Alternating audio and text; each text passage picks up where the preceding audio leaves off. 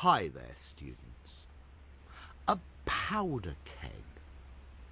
If a situation is dangerous and difficult and liable to explode, then we often call it a powder keg.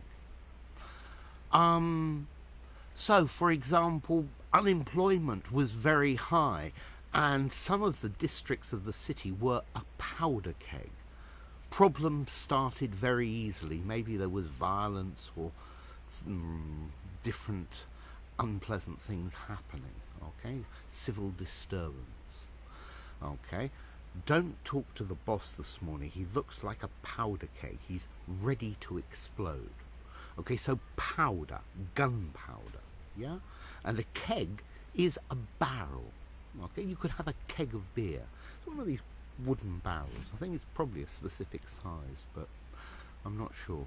Okay, so a powder keg, a barrel of gunpowder, an explosive ready to explode. Okay, so it's an easy simile to understand, or you can use it as a metaphor. Yeah, he's a powder keg. That's a metaphor. That's a metaphor because it's saying is, not like. Okay, we usually say is. Something is a powder keg. Yeah, the situation is a powder keg, so you need to be really careful. Yeah. Okay, so Europe is a powder keg at the moment because people are uncertain. Yeah, they're liable to get upset very easily.